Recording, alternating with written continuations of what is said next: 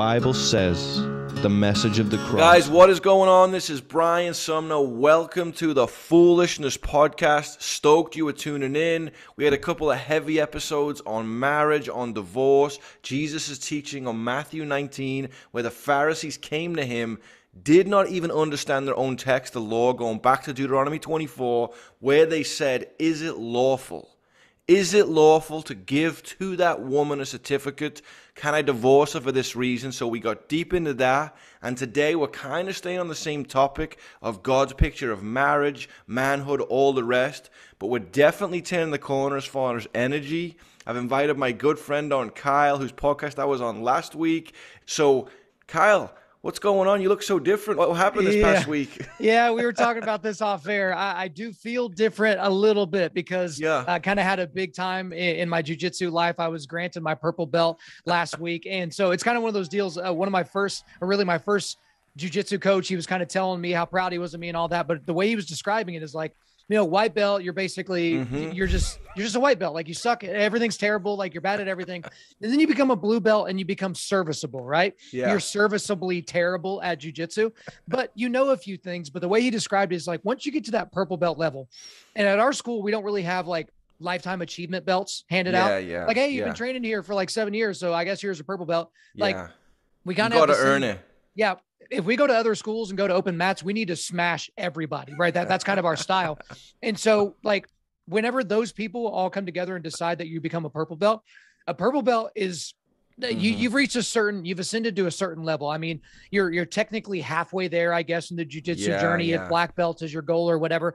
But at that level, it's kind of the way Jocko Willink has said it before. It's like, you're not getting beat up by anybody in a street fight unless they also know jiu-jitsu, right? Or unless they get a lucky punch and it's just, you're a certified, you know what kicker at that point. And so I can't say that I feel that way because I know my problems and my issues with jiu-jitsu. And I know the places where I struggle, but it's an awesome thing to know how good my coaches and teammates are and for them to come together and consider that I've earned that level. It's an awesome feeling. I'm not going to lie to you. Well, just for grandma and the mom who's tuning in saying, oh, they must do that karate stuff like little Johnny. No, you know, jiu-jitsu is this art that's way over 100 years. I mean, Carlos and Helio Gracie, it's kind of got its fourth or fifth win across the U.S. and the world. You're not punching people. You're not harming people. You and I could roll for 3 hours, and unless we did something wrong, we wouldn't get hit. And I'm just saying this, you know, for one, to break the ice, because as jiu-jitsu heads, we love talking about it in MMA. But for two, that means you're generally spending 3 to 4 to 5 to 6 years crafting this daily. You go to the gym, you warm up, you do some technique, but you normally roll at least 15, 20, 30 minutes. And what that means to the Christian saying, what are you talking about, Brian? I'm spending that much time with men that week, close proximity. We're talking before, we're talking after. It's a brotherhood. God has used it tremendously in my life. There's so many people that come to our church because of it.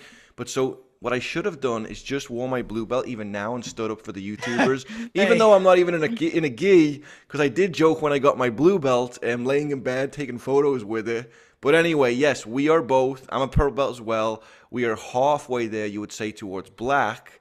So now we kind of know what we're doing. By the time we're brown, we're crafting it. And then by the time we're black, we've got to relearn everything to do it properly, every little grip. But anyway, for you, Kyle, you being on, huge podcast, huge following, so much cool stuff going on. But really, if I was to say this is what you're about, you founded the Undaunted Life Ministry in 2017.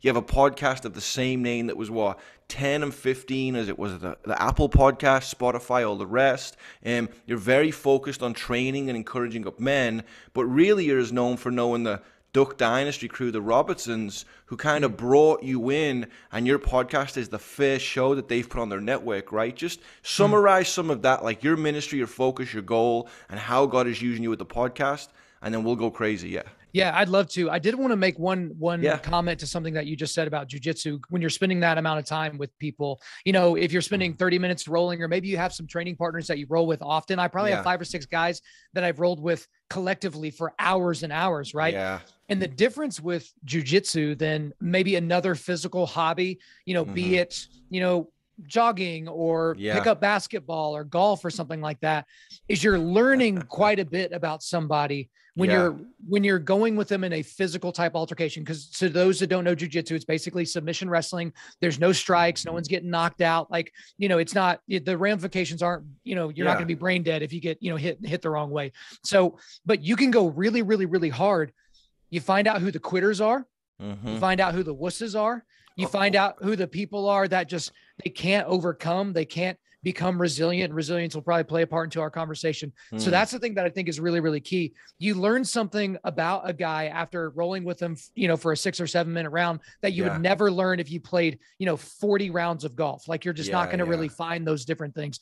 But in terms of Undaunted Life, there's a whole lot to it, but essentially the time I became a Christian, I was 14 years old. So 14, 15 years old. So I'm learning what it is to be a man while I'm trying to figure out what it means to be a Christian. Because I didn't grow up in a Christian family. I was born in Oklahoma. So by dint of birth, I was a Christian, right? You believe in God because I was born on wrestler, hunter, Christian. Yeah. Yeah, exactly. Drive a truck. You're born with all those things, right? But I'm trying to figure that out. And while I'm trying to figure that out, I'm realizing that the manly men aren't in church and all the godly men are supposedly in church, right? So the manly men are out doing something else, whereas all the godly men are in church with their press shirts, tucked into their khakis and telling you they'll pray for your brother and that kind of stuff. And so that was my paradigm until really my early 20s, which is like, you're a godly man or a manly man, but you can't be both.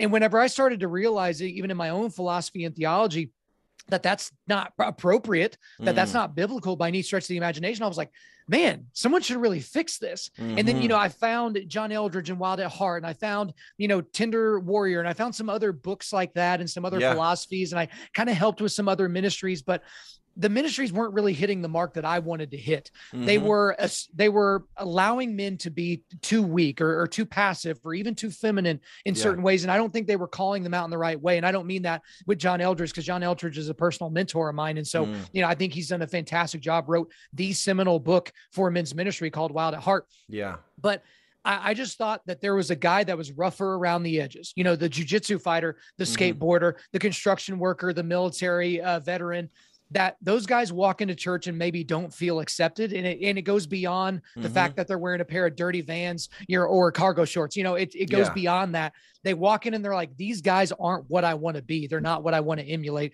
And so that's why I started Undaunted Life. It really, really started in earnest when the YouVersion Bible app that most people know and most people are familiar with and have on their phone, that was created by a church that's like 5 minutes away from my house, a church that I attended for a very long time. And I was going through the devotionals one day. Sorry, this is a long answer to your question. No, we got plenty of time. I think I was on your podcast for 2 hours. So yeah. So we got plenty of time for sure. But I was clicking through the devotionals, right? So they have devotionals and you can look at topical devotionals like, oh, I'm depressed or oh, I'm addicted or whatever. And then there's women's devotionals and then there were men's devotionals. So I'm scrolling through the men's devotionals. I'm reading a few of them. I'm like, man, these things are terrible. I was like, these feel like women's devotionals repackaged for men. Like that's what they felt like. And so I talked to one of my pastor friends at the church and I kind of said that. And he's like, all right, tough guy. How about you go write one? I was like, you can just do that. You can just write a devotional. He's like, yeah, write it, submit it. If they like it, they'll put it on the app. And so long story short, so he could see you were a little bit triggered. Then he goes, okay, bro, go in the woods with your axe, shoot a couple squirrels and let's write it. That's exactly what it did. So I wrote a 21-day devotional that kind of explained the philosophy of Undaunted Life, which is, focusing on spiritual, mental, and physical resilience. I did 1 week on each of those. And then I kind of forgot about it. Like they accepted it, put it on the app and I'm like, oh, this is great. I'm like, minorly famous in this one little part of my life. But then months go by. And me and this pastor are sitting down for lunch. We're having pizza, having a good time, getting caught up. And as we're leaving lunch, he goes, oh, hey, by the way, congrats on the devotional. And I was like, bro, that was put on the app like 6 months ago. Like, thanks for the congrats, but you're a little late to the party, just kind of ribbing him a little bit. He's like, no, you don't understand. It's the #2 most read men's devotional in the history of the app. And that's only behind the pastor of the church that created the app. Right. Wow. And I was like, oh, okay. Did he buy you your pizza as well at that point? No, I think I bought that day, but it was like, I was just thinking to myself, like, oh crap, I should have probably proofread it a little bit more closely since all these people are reading it. But I could tell that there was something in my philosophy, in my presentation, and in my forwardness that really resonated with men in a different way, because I don't really pull punches, right? And I didn't get as aggressive on the devotional as I do on my podcast, but that led to the podcast, because people were like, when are you going to write another devotional? And I was like, I'd rather jump off a bridge. I don't like writing that much. It's just something that I did because I felt like I had to. And so I would much rather put, 5 bullet points on a sheet of paper and flow for 45 minutes. And so I just started the podcast. I said it was going to be short form, and I broke that rule by like podcast 3, right? And then I've just kind of gone out from there. I tackle topics that are in the news. I tackle topics that are really difficult to deal with for most people that pastors don't touch, whether it's critical race theory or abortion or, any other thing going on, transgenderism. And then I started doing a lot of interviews, and, here we are 270 something episodes later, however many years later. And it's just keep moving, keep shaking, keep growing. Well, you are a husband, you are a father of 2 kids, you have a couple of animals, we love jiu-jitsu, and I'll tell you, just take over however we want to in a moment. But here's the thing I want to qualify for people. You're not saying, hey, if you're a guy who goes in a church and loves khakis and you're whatever, you're not a man. But what you're saying is the guy who's maybe outside who comes in, he only ever sees that guy maybe at church or the potluck. Right. He doesn't ever really engage him. So praise to that guy, who's in the church, but there's a whole community of men, whether you just named all the things they are, whether they're fighter guys or they're this or they're that, there's also a lot who've just been through some hell, and they hate life, they hate their dad, they had a bad, dished a painful hand, and they go into church and they go, okay, there's that guy who serves in the church, maybe when I'm 65, I'll do that. You're not here to throw rocks, you're saying, okay, as a man, because here's the thing, church, that I'm speaking to, you've got to hear this. Male and female, we are made different. If you go to a women's conference and it's all pink and pretty, and the desserts, and I love desserts, don't get me wrong, and the rest, and, beauty from ashes and the rest, that's great. But if you came home from a men's study that I gave, and you were like, man, Pastor Brian was preaching that I'm God's prince, your wife would be like, yeah, and did he talk about the iron sharpening iron? Did he talk about you going to war? Talk about you, defending me when the neighbor goes crazy? So there is, I know it's been done to death, the helmet, the swords, the shields, all God's armor, but we have to let go of all of that and say, how did God create us? You and me want our marching orders. I come to the gym, you're a purple belt, teach me jiu-jitsu. You should know what to tell me. If I'm going to go skate, I don't want to fall, break my arm. If I'm going to go to the mats, I don't want to get submitted. If you and I are going to build a house, you want to know the foundation. That's how men are. I'm not saying be a jock or a meathead, but I'm qualifying if people so they realize Adam named the animals and was going to go and take dominion. Eve was going to make things pretty, and I get it. Women can do plenty of things that men do, but biblically, and you've heard me say this, I think even on your podcast, if a guy runs into a church with a gun, I expect all the men to run to him, and I want all the women to flee to the back, and I mean even my own sons. So, as an English guy that wasn't raised in the church, you've got this podcast, all this is happening, you write, praise God, that's amazing. I haven't gone through it all, but now I'm like, man, I got to go in there, catch up. Did you go in and tweak it? Did you go in? No. So that's my thing, is I just leave it. And so people, same thing with old podcasts. I don't go back and edit stuff that I've said, but the whole thing, Brian, is about, it's about market segmentation. So you're exactly right. I'm not getting onto the guys that are your typical church guy, using air quotes, because we need that stuff. Yeah. Like everybody has a role to play. Amen. And so the thing is like my ministry is not for women. Because I'm pastoring, you hear me pastoring a little bit right here. Yeah, absolutely. You're having to qualify everything I say, because I'm the crazy ginger just screaming in the microphone. Right. But like, that's the thing, is like my ministry is not targeted at women, even though some women do consume it and enjoy it. My ministry is not targeted at typical church guys, even though some typical church guys will listen to it and feel challenged and make some changes in their life. But again, that's the entire thing. Everybody has a role to play.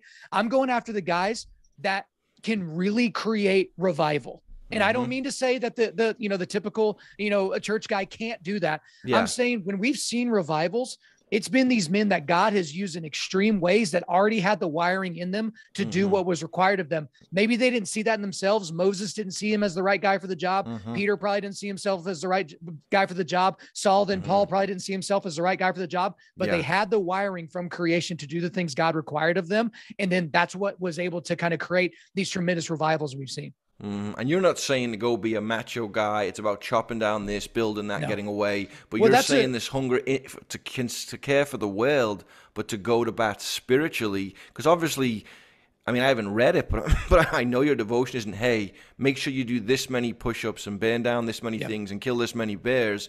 It's a spiritual practice. You look at these old revivalists, these guys like Leonard Ravenhill and these people, there was a pursuing God in a way that was radical. It was about a holiness and a reckless abandonment for him.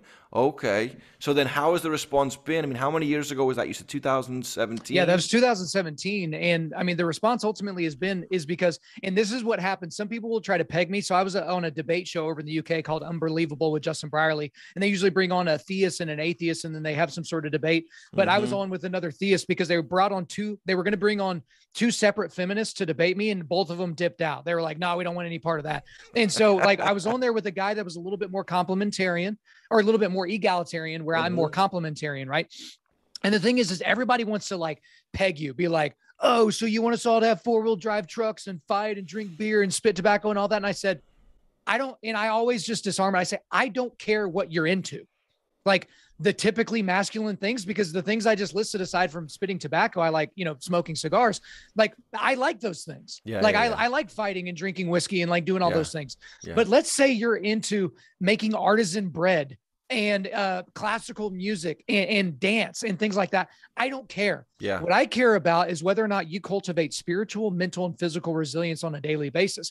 Because as you read through the scriptures, those are 3 things that are required almost for a godly life. And the physical part is where people get tripped up a lot, Brian, because you mentioned, oh, do you have to do X amount of push-ups? I've had people say, oh, so you have to have a 6-pack or you're not a great Christian man. And I say, that's not the point.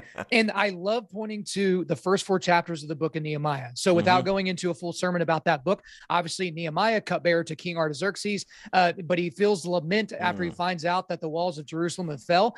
The walls of a city that he's never been to, mind you. He's never been to Jerusalem. Like it's just the land of his forefathers. And he goes before the king, risks his life by basically asking for a sabbatical. And then he, makes his way over to Jerusalem. But as soon as he gets there, he's surveying kind of what's going on. He's not really telling people why he's there yet. And then he tells people, basically, here I am, I'm Nehemiah, and we're going to fix this. We're not going to let this destruction stand any longer. We're going to take care of it.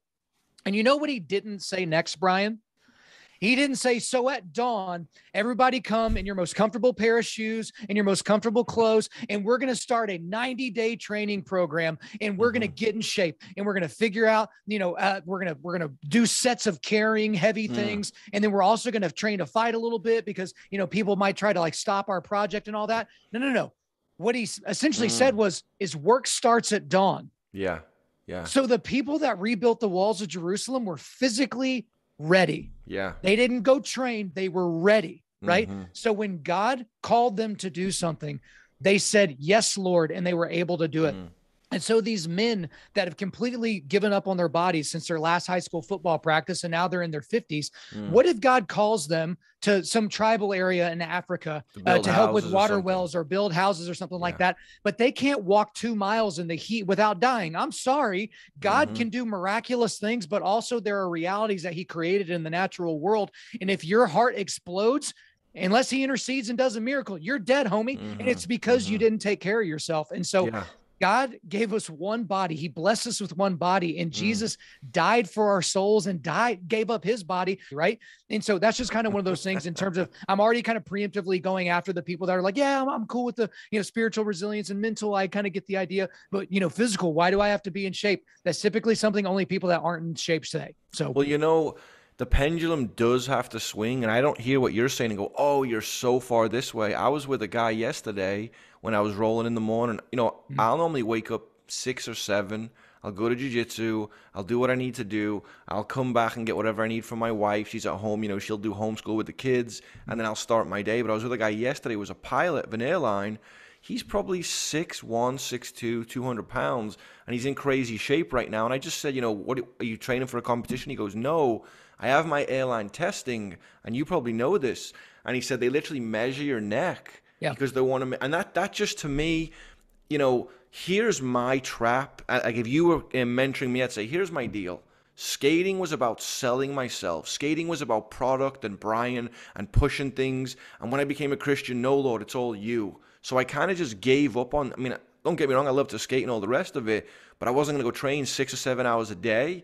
Then for me to go from like 185 to like 230 easy, and yes, I'm meeting with people, and yes, I'm doing travel and whatever, but now when you hit 42 and you carry that, and I'm a big guy, my legs are massive from skating. I mean, my arms, if I pick weights up, I just explode. I'm probably 220 now, but I'll tell you at 40, what you're saying is ministering to me in the practical.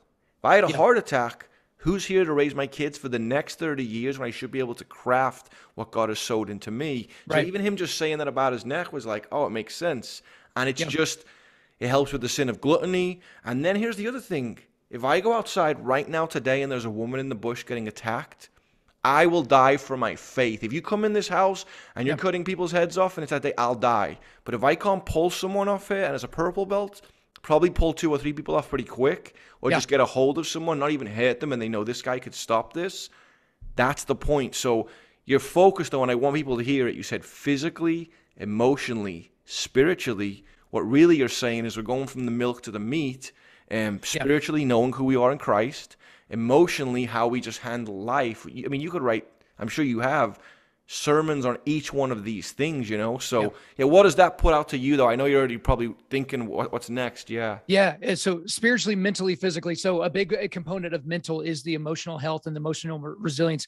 But a part of it is getting rid of the excuses, because that is one of the crazy things about modern man is we're so good at making them. And so specifically on the physical side, I've heard guys tell me before, Kyle, I would be in shape. I'm just so busy with my family. And so they're telling me they don't have time to work out because they have families. And then most guys would just say, oh, okay, well, have a good rest of your day, praying for you. But I'm the guy that's like, oh, so you don't want to work out now, and spend time with your family, but you're deleting like 10 or 15 years off the end of your life because you're fat and out of shape, and you're going to stay that way. And that's factual. That's literally what happens in America. I was like, assuming that you don't get some sort of crazy cancer at a young age or get attacked by like a pack of wolves. Like when we look at all other things being equal, if you're not in shape, your morbidity goes through the roof, and issues like, look at COVID. Who are the people that are dying of COVID? Yeah. It's not a whole lot of 25-year-old athletes. It's not a whole lot of 42-year-old athletes. Yeah. It's a lot of folks that have basically given up on themselves at a very early age, if they ever did. And so I think that's the very important thing is, but there has to be balance. And that's the thing that I feel like is very important, because if I were to say spiritual, mental, and physical resilience, well, let me actually back up just a little bit. Because people might be wondering why resilience. That's not like a common, vernacular for most people. Resilience. Why isn't he talking about strength? I understand strength. The thing with strength, Brian, is strength wanes over time, regardless. It's going to atrophy eventually. Your body's going to age. Yeah. Brian Shaw, who's probably one of the most famous power lifters in the history of the United States of America, a guy that lives out of Colorado. I think he's won the world's strongest man 4 times. He hasn't won it in a lot of years. He's done well in the competitions, but he hasn't been the world's strongest man. And whenever he's 60, I bet you he's not going to be deadlifting 1,000 pounds. Just call me crazy, but I don't think that's something that's going to stick with him. And also, the day after Brian Shaw won the world's strongest man, the day after the competition, he wasn't the world's strongest man anymore. You know why? He had the trophy, but in reality, there was another man on the planet that was stronger than him. Why? Because his body was broken down.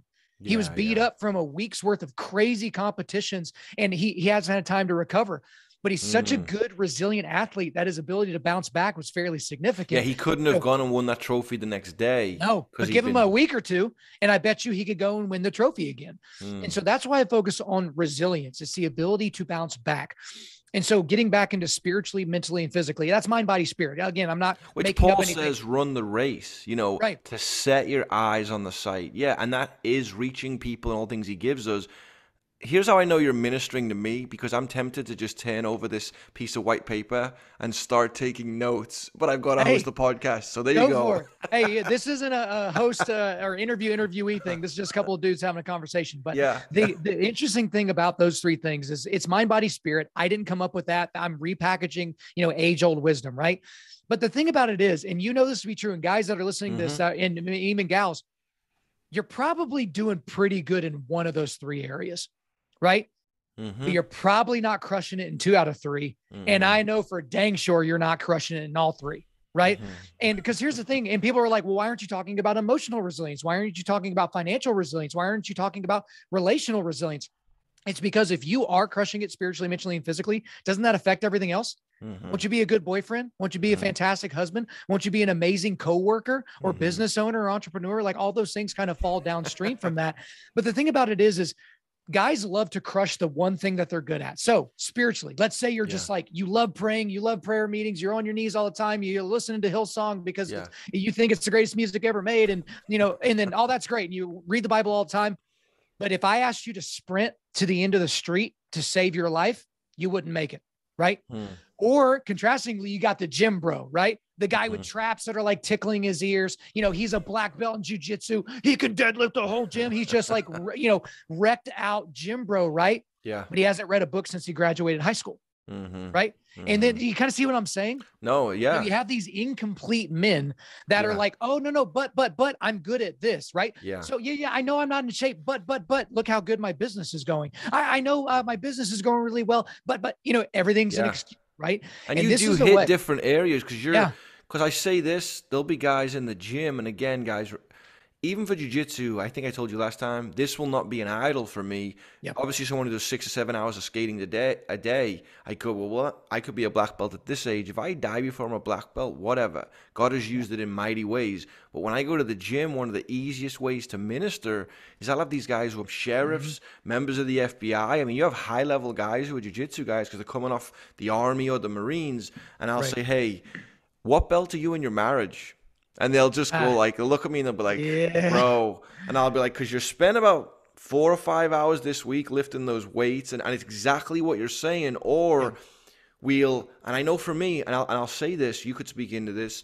I've had times where I haven't skated in a while because I've been so busy. And I'll go somewhere to do an event and I'm going to skate for a bit.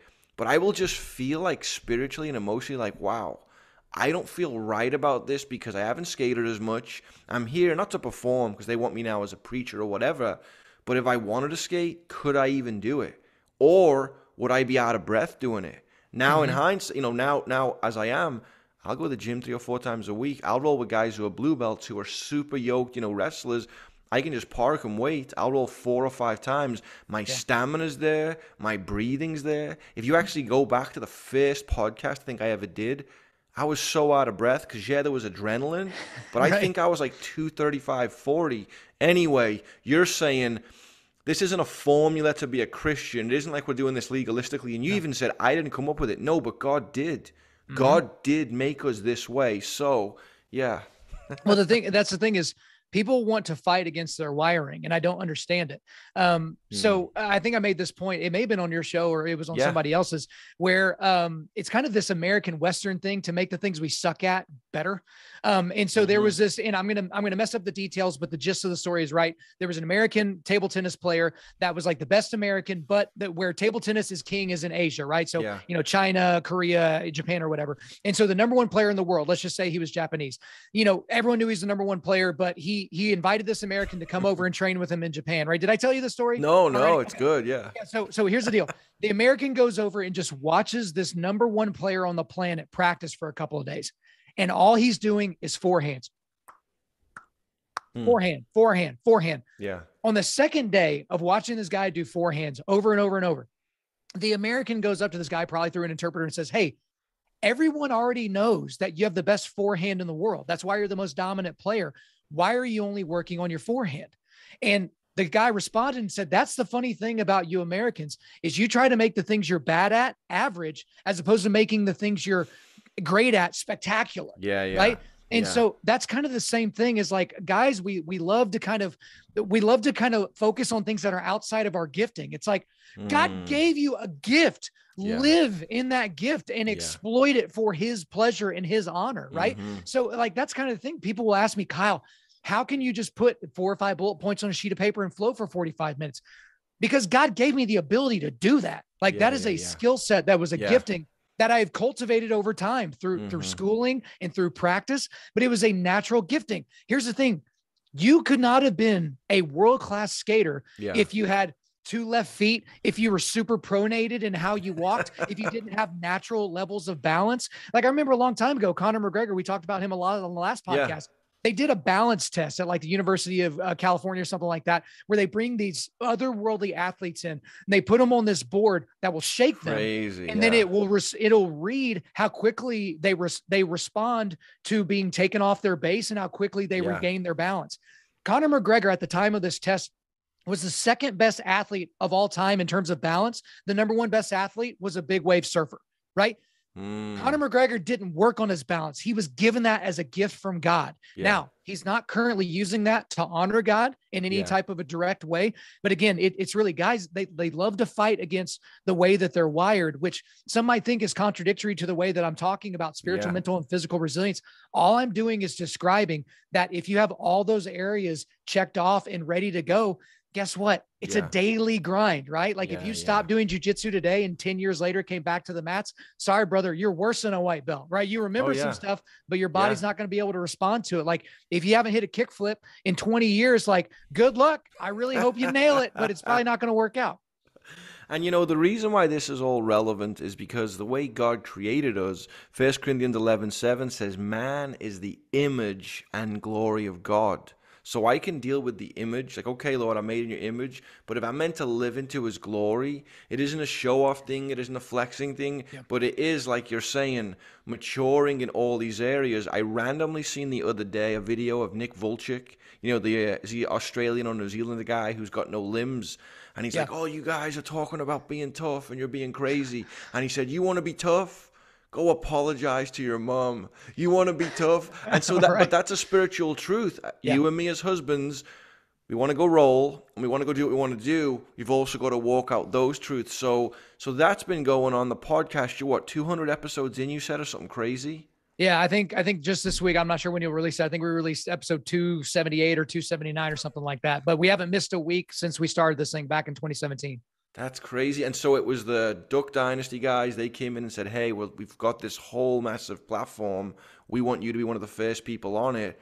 And it's what? You said it was one of the top, within the top 10 or even 7%, right, of podcasts that's gone out everywhere. Yeah, the podcast has done really well and caught the attention and kind of through some relationships was able to meet the Robertson, the Duck Dynasty family folks. And, they've got, a lot of podcasts, a lot of media stuff they do with Phil and Jace and Al and really the whole family. And so I'm the first person kind of under their banner as a non-family member. And so it's just, it's a little bit of a distribution thing. And again, our show isn't the biggest show in the world, but it does really well. And so it's just part of the growth, part of the nature, part of that next step as a show and as a podcast is. And I feel like this is going to sound really cocky to say it this way, but I feel like you have to feel that way. I feel like Undaunted Life of Man's podcast is the greatest podcast that you've never heard of. And I'm saying you collectively. Yeah. And that's how I approach it. Right. Yeah. So whether whether I get propelled into the top 10 in Spotify again, or whether, I just consistently see my numbers come down, I'm going to work as unto the Lord. I'm glorifying him and pointing people to the Father in the things that I do. I'm not doing this to glorify me. I'm not doing it just so that I can, come into my studio and scream into the mic so it makes me feel better. The thing is I want to point people to the Father, and I also want men to be better. And I still get messages all the time from guys that have turned their lives around and made adjustments to their life just by the stuff I'm talking about on my show.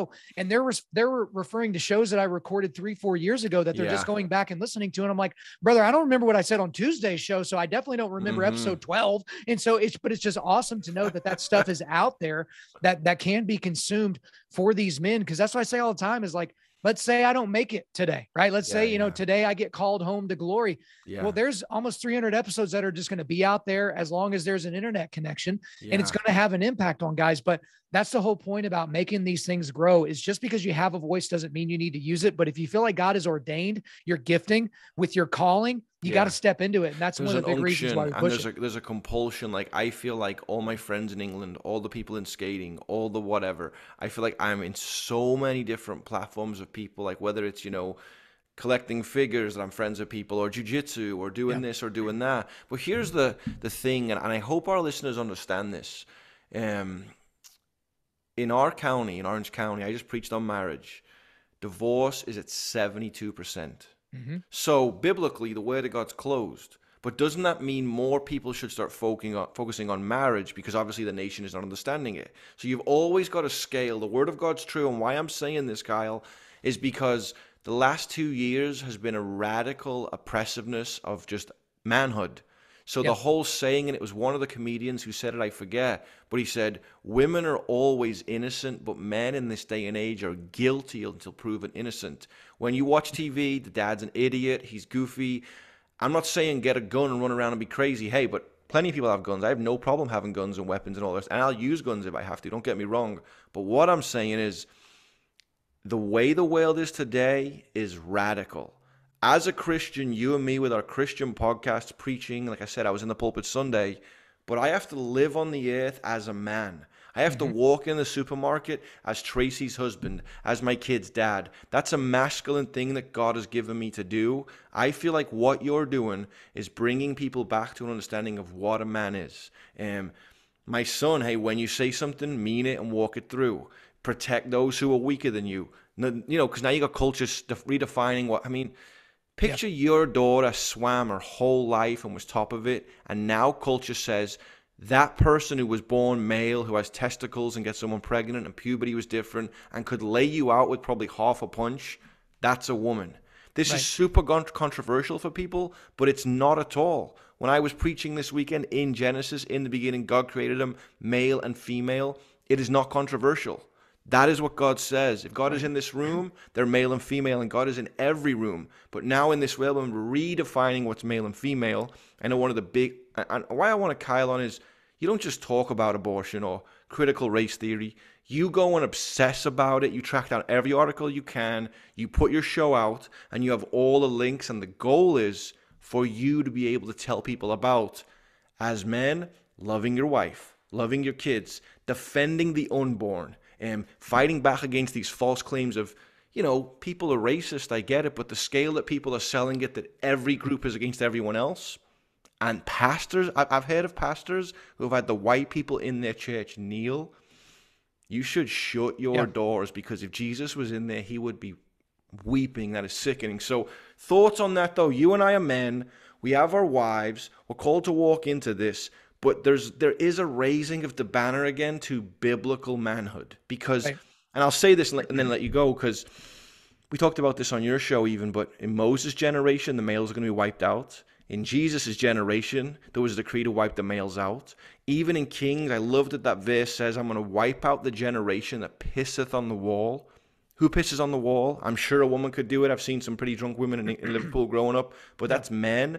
If you wipe out a generation of men, masculinity, what they stand for, you change a culture. And yes, this is not where we belong. We're aliens here, but we are meant to demonstrate the kingdom. So heaven forbid your time was up and you went to be with the Lord, but those 200 episodes, I'm telling you, just ministering now, it's making me think even more about the health side of it. Or for men who are sitting there saying, hey, I'll take my kids to Walmart all day, I'd sit at McDonald's, but if you drop dead at 55, didn't finish your retirement, what can you do? So, yeah. So the entire reason why Undaunted Life is here, our mission, which I probably should have said earlier, is equipping men to push back darkness. Okay. And so that's not equipping persons or zers or whatever random pronouns. No, it's equipping men to push back darkness. It goes right back to the example you used about the church. If a gunman comes in, you want a bunch of sheepdogs running toward the sound of danger, and you want the women and the children going somewhere else, right? Like that's the model of protection, because, you know, if you think about it just biologically, a womb is infinitely more valuable than sperm is, right? Because if you want to wipe out a people, you wipe out the women. Yeah. Because if if there's 50 women, 50 women and 50 men in a tribe, right? Yeah. You could kill all the men except one and leave the women alone, and that tribe's going to survive. That one guy's going to be busy, but by golly, they're going to have generations to come. But if you flip it and kill every single one of the women except for one, that people group is absolutely and completely finished, right? And so there's an onus on men that most pastors lament, but they don't feed into, they don't preach into. A lot of men don't understand masculinity. And a lot of modern pastors are a little bit more on the effeminate side. They're more drawn to ministry. They're more drawn to those types of things. They've kind of fallen into that. And so the way that they deal with men is they do a once a year prayer breakfast at 6 o'clock in the morning on a Saturday. And they bring in some ex-football player to come, talk about how he used to chase women and do drugs. And he doesn't do that anymore because Jesus. Or skateboarder. I've been to a couple of them to tell them off. Yeah. And that's fine. And that's fine, but that's not men's ministry. That's just a program, right? Like that's a one-time thing. They say only 10% of churches have men's ministry. Right. Like, but the thing is like, why focus on men's ministry and why not just focus on making your church man friendly? Right. There was a guy that I was connected to, a pastor on the East Coast here in the United States. And I asked him about his men's ministry and he just kind of laughed. He's like, what are you talking about? I'm like, oh, I'm sorry. I was connected with you because I heard you were like the men's ministry guy. And he's like, no. I'm the man friendly church guy. Right. We don't do men's ministry. We just have a church that is so man friendly that the men love coming. They love serving, and they are catechizing their children. They are spiritually in charge of their households. And it's like, it doesn't have anything to do with our programming, but it has something to do with the music that we sing and the lyrics. It has something to do with my sermon content. It has something to do with how the pastor holds himself. This is a guy that's in shape and he focuses on that. I feel like I'm going kind of everywhere with your question, but you're right on line with me then. Yeah. Right. But ultimately, here's where we are, Brian, with culture. Anytime culture tries to redefine something, they're only successful if we allow them to. And so you tell you tell these girls that, hey, this man that's walking around your locker room with his junk out, and if you complain to your coach, you're the bigot. It's like, whoa, no.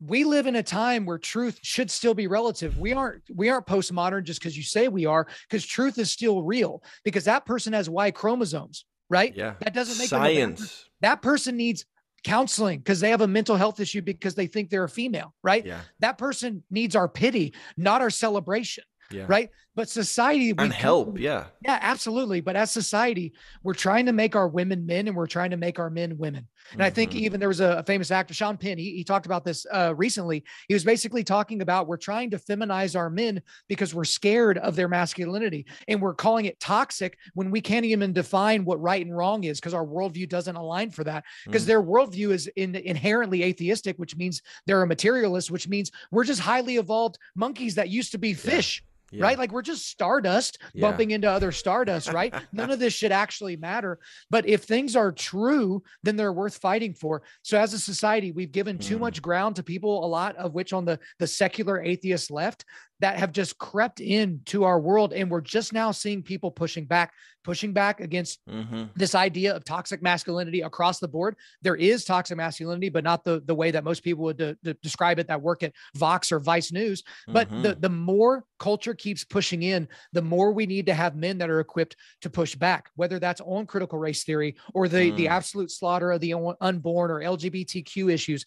Because the thing about it is Jesus was very forceful with calling out sin, but he was very tender with the heart of the sinner. And yet we're only focusing on the tenderness. We're focusing on the grace of Jesus and not the truth of Jesus. We're focusing on the Lamb of God, and we're completely ignoring the Lion of Judah. And guess what? Whenever the temple was cleared, that was the Lion of Judah.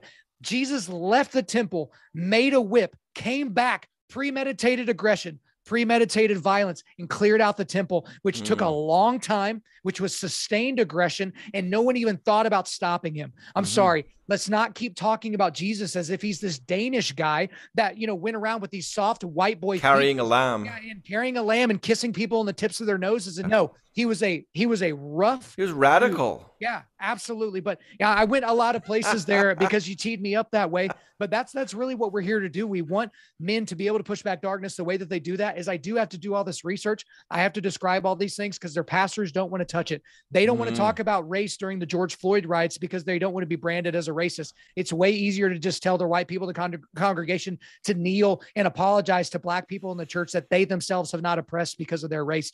There's just a lot of things that men need to understand about these topics that they don't. So that's the gap we're trying to fill. Well, even what you're saying, it's a couple of things I want to say pastorally.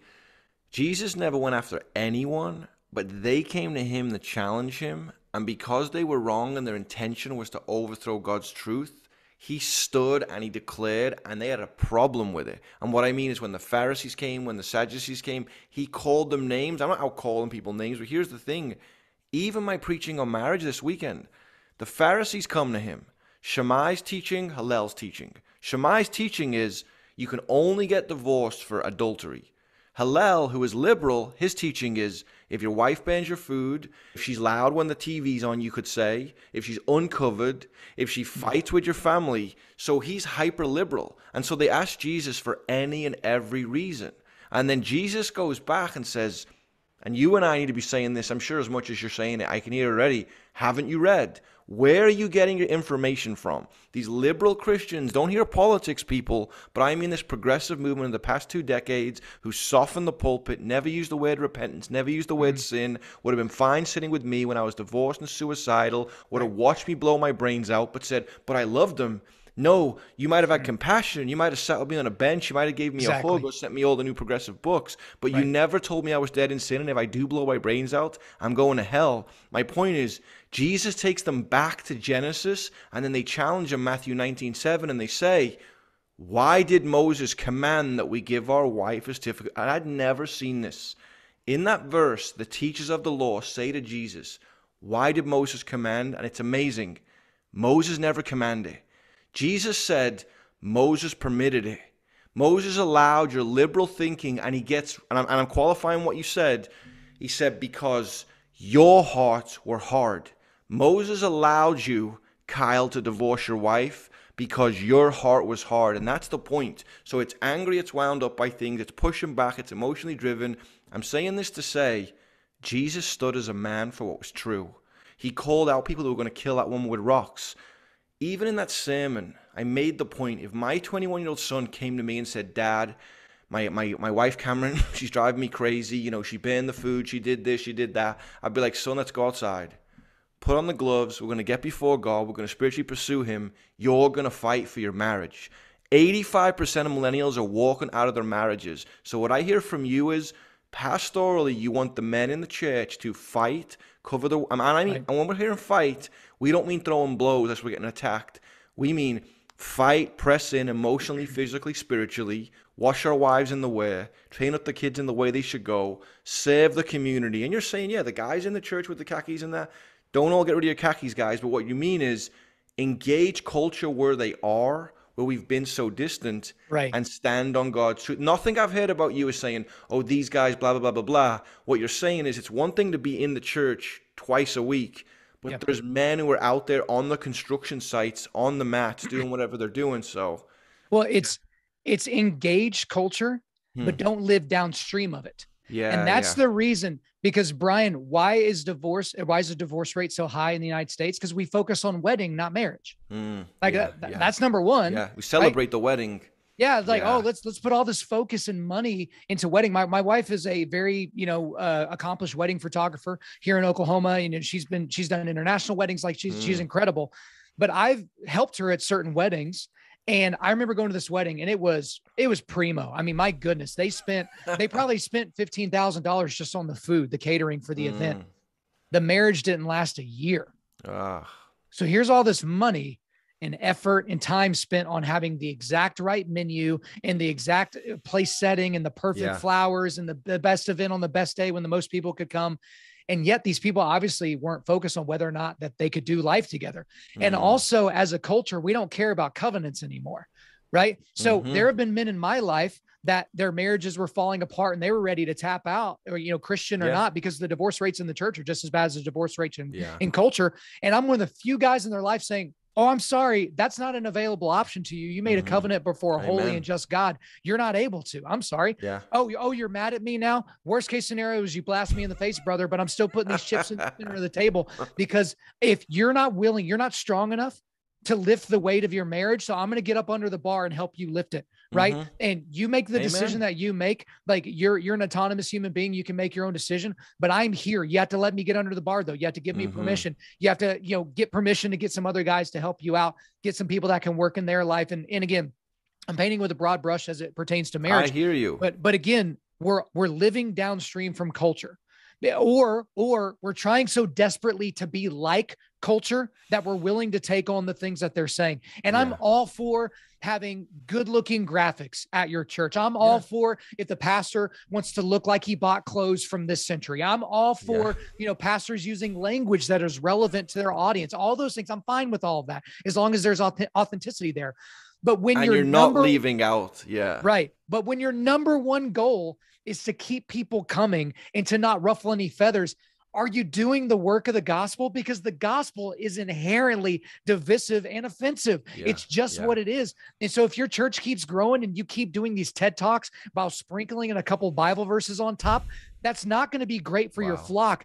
People in your flock are going to wake up one day and realize that they've been basically eating Christian Skittles for the last 10 years. And they're like, where's the meat? Because, you know, it feels good. It's great. But then once I leave the parking lot, I'm hungry again. And, but that's the thing. As a culture, we're allowing culture to dictate, a secular atheistic culture to dictate to us how we should live and operate when we know the truth. We've got the book, right? We've got the answers. They're sitting right here in this book. And yet we're looking to culture. We're looking to Kanye West. We're looking to Kim Kardashian. We're looking to Joe Biden. We're looking to Donald Trump. We're looking to whoever to tell us what we need to think and what morality is, when we know what morality is. We're just unwilling to walk in it. Yeah, and it's true. I mean, you look around culture, we celebrate these people, all the rest of it. And even in that verse in Matthew 19, Jesus lays down the foundation for marriage. And in verse 10, the disciples say, so it's better not to marry then?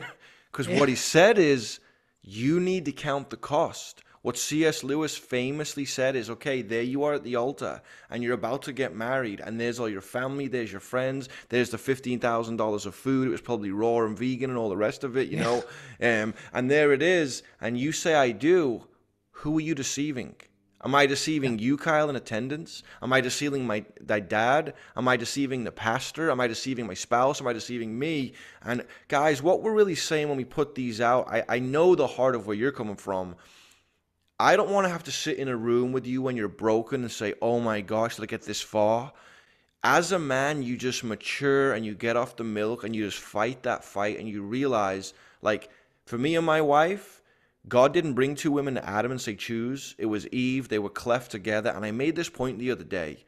After salvation, marriage is radical. I don't think people get it. When I was married to my wife, in heaven, God spiritually somehow put Brian and Tracy together, supernatural miracle, and the angels and everyone, they know it.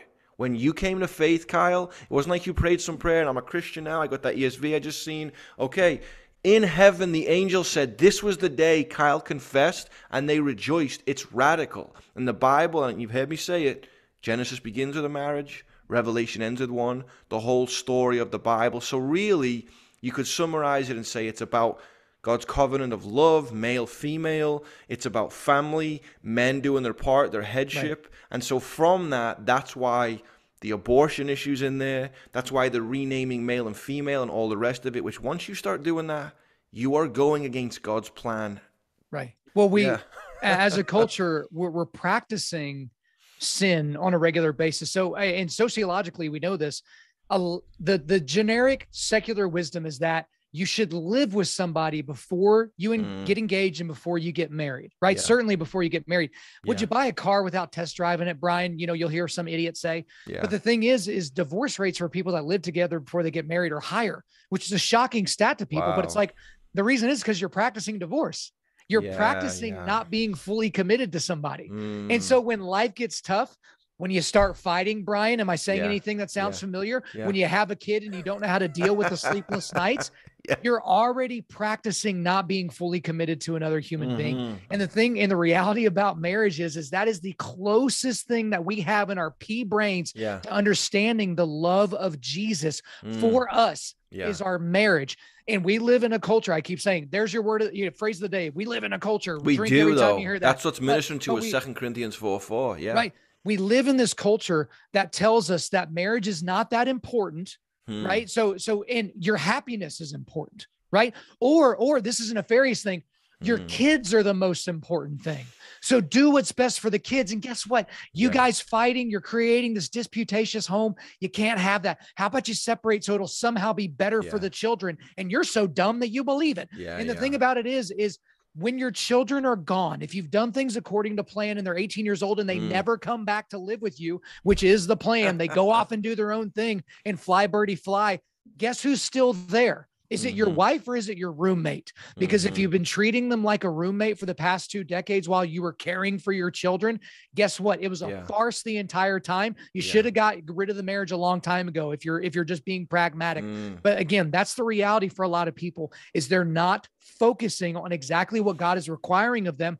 And they're putting all their focus on the things that are good, but not ultimately the most important. They're focusing on their kids and making sure their kids are all squared away and have the best resume leading off to college, right? Put them in all the different things and make sure Yeah. they're playing an instrument as well. And then they're not focusing on making sure that they still are sexually attracted to their spouse. They're not focused on to whether or not they are tender enough to handle their spouse's emotions when they're having an issue, right? Yeah. They're not focusing on those things because, again, we live in a me-centric culture and we live in a kid-centric culture and a culture that doesn't value marriage.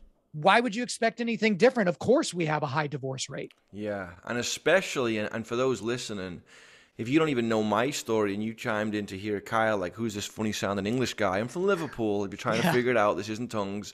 I was married, divorced, remarried the same woman. We were together for 4 months and married for 3 years, divorced, totally suicidal, didn't want to live, came to faith. It's been 22 years now. My son's 21. I have 2 more children. But here's the thing that you're saying. Because when you were referencing who, you were always talking about me, if you guys can see on YouTube. Guys, when you get divorced, you move out the house. You don't always see the kids. Right. You're with someone else. And here's what happens. If I'm living with someone as a roommate, now I'm married, I start meeting someone on the side. That connection with that person is not like my spouse. It's behind the scenes. And now when I bail on my spouse, I go be with that person. That relationship becomes like my spouse because now it's out in the open. So what's happening is Satan is baiting God with all this greener grass and all the rest of it. And sadly, you know what's crazy, Kyle? You know this. Most of the time, a guy has just never heard. Marriage is tough. You have to fight for it. We come in, I mean, okay, how much did you get beat up to become a purple belt? Like crazy. All the time. I know you're going to get beat up more because of your ribs, but we like it because it helps us persevere. In skating, you fall down, you get back up, but in marriage, you go, no, no, no. I realize I'm putting a house with another woman who's got so many things happen to her, so many things happen to me from different continents. And again, I joke, I call the marriage book Never Fails, but I was going to call it Death by Marriage. Everyone always laughs. That's what Christianity is. Less of me, more of him. I must decrease, he must increase. So really what it means is, Kyle, you and I as men, having gone through puberty, more hair, masculine, all the rest, we are here in a war for the souls of the world, to reach them, to raise up our wives and children, and to just bring the gospel to this culture. Because I do think, as we talk about revival broader, that what COVID and what this attack on manhood and all this binary, whatever you want to say, and just the whole abortion thing, you know, you're not pro-choice. It's that you're pro-death. If you left that woman, that child's going to come out eventually. When they get hit by a car and they both die, you know, it's double manslaughter. So even saying the fetus, what does that word mean? A baby? Yeah, we are Latin here for as baby. Men, Latin for baby. We are here as men to stand. And here's the thing, and Mike Winger said this. He said, I love his podcast, but he literally said, what's amazing for him is this whole push of people wanting to be like women. The women they're often acting like isn't like any women he knows. So it isn't like my wife who's just like cordial and hanging out. It's almost like super offensive, like toxic masculinity. So you're pissed that men are like toxic masculinity. So then you go and be toxic masculine female. And it's almost like, what are we doing here? And the sad thing is, same as back to the sports, you are robbing these girls of winning their own trophies. Right. You're actually excluding a load of people and harming people. And, as a pastor, I get why some pastors could be like, how do I approach this if I don't know all the details? I do not envy pastors for that reason. But biblically, the gospel takes care of race, takes care of sex, takes care of bitterness, hurt, obviously sin, all the rest of it. So yes, if you just put most things through the lens of the sin of partiality, I think that's James 2. That's going to give you a lot of answers on race. That's going to give you a lot of answers on male and female. It's going to give you a lot of answers on all those things. But as a culture, we've made this agreement that it's okay for a man to be soft and it's okay for a woman to be hard. And so you see the celebration of the dad bod, or of the beta male body, or those types of things. And we're always wary of the guy that's big with tattoos. Like, he looks like he works out. Like, what's he trying to prove? Does he have a little penis or whatever, whatever thing that they're trying to, he's overcompensating with that truck or whatever they would say. And then they look at these women, and I'm not all for women being in shape, and I'm all for, women being strong and all those things. But you have these women that lift, that do powerlifting, and they've got these huge shoulders and they've got these masculine looking bodies. And we're just like, we're supposed to celebrate that as a culture. And again, I'm not hating on women that are in shape. I love when women are in shape. Like just like men, I think you're called to be, take care of your body. Take care of your body. Absolutely. Yeah. But we're celebrating them in a masculine way. We're celebrating them for things that are inherently masculine. Male. And then we're celebrating men for things that are inherently feminine, like how sensitive they are and how in touch with their feelings that they are. And that's not to say that a real man isn't in touch with their feelings, but we've gotten this idea that a man should be passive in all situations. But I love the way Jordan Peterson put this to where, I was going to bring him up. That's funny going. But whenever he talked about how the meek will inherit the earth, a good read of the term meek there is not weak. It's somebody that is completely capable of physical violence, but keeps their sword sheathed, right? They know how to wield the sword, but they keep it sheathed. They don't just use it randomly to hurt people. That's the wolf. They use it like a sheepdog. They use it when it's time to push back darkness, to push back the wolf, to protect the sheep. But again, we don't celebrate that. We call Jordan Peterson a bigot for even pointing something like that out. But we live in a world that is screaming for equality, but they don't actually mean it, right? They want equality. They want equality of outcome. They want all these things, but they only want it for the things that they're interested in. Again, Jordan Peterson pointed this out. 99.9% of bricklayers in the world are men. Should we make that even? The overwhelming majority of people that are incarcerated are male. Should we even the playing field? The overwhelming majority of people getting college degrees in the humanities, about 75% of them are female. Should we even that out? Right. And again, or suicide rates. Right. 80% of male through the roof for men. And so it's like, do we really want an equal society? Because I don't think those things mean what you think it is, but it does. It goes into the abortion issue. It goes in to the critical race theory. It goes into all these different areas. But again, it comes down to what is truth. And I mean, capital T truth. And again, in this postmodern culture where it's your truth and my truth, we're even bigots for even pointing out that there is an answer to the question. And guys, when you think of King David, you know, this is a king by which other kings will be measured. The city of David, a man after God's own heart. Yes, David played music. David danced before the Lord. David did all these things. I mean, when I look at David as a man, what stands out to me? He was a warrior. You know, what is it? Saul comes into the city, he's killed his thousands. David comes in, he's killed his tens of thousands. The thing about me, though, was he could defend, he could fight. He understood the emotional side. That's masculine. He's male.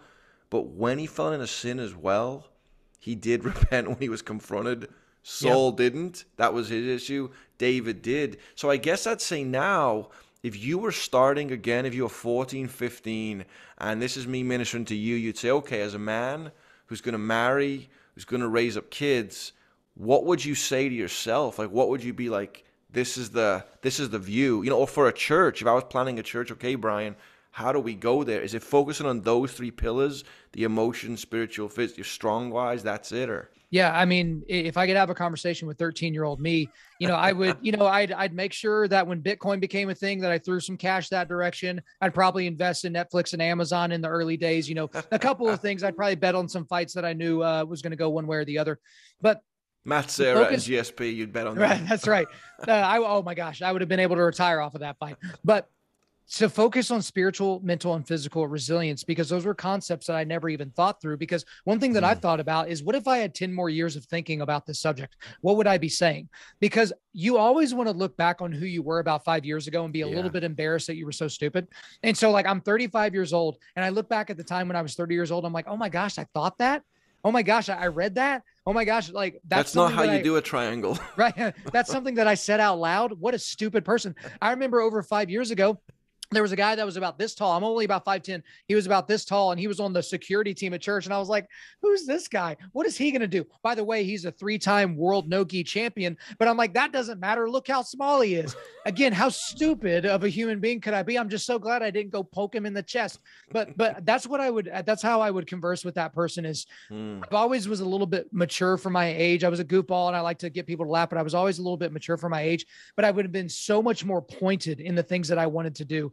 You know, that was the age where I was like, who reads books for fun? That's so stupid. And now it's like, I'm reading like 8 books in the next 3 weeks just to be prepared for interviews. You know what I mean? I'm wanting that knowledge and just the importance of having a real relationship with scripture. To let the scripture marinate over you. That's one thing about the Robertson family. Phil Robertson, being around him, that guy has never sat down and tried to memorize scripture a day in his life, but he has read the Bible so much that it just comes out of him. And that's Phil, the oldest one. Yeah, Phil, the patriarch. That's right. I just interviewed him for the podcast here recently. It'll probably be out by the time this interview's out. Yeah. He's marinated in the scriptures. Amen. He's not studying them in the way that we study things. He's not memorizing them. He's not focused on, oh, here's my memory verse for the week so I can check the box and be a good Christian.